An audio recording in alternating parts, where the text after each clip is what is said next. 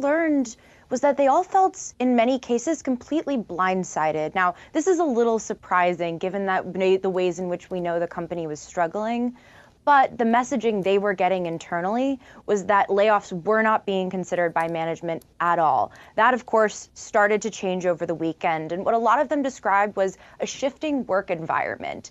Things started to be a little tense and people stopped working as much. One employee even said to me that they stopped working because they weren't sure if they were going to be there on Thursday. How did we get here, right? I'd love to reference what Mark Zuckerberg himself said, which is at the start of COVID, the world rapidly moved online and the surge of e-commerce led to outsized revenue growth. Many people predicted this would be a permanent acceleration that would continue even after the pandemic ended. I did too, so I made the decision to significantly increase our investments. Unfortunately, this did not play out the way I expected.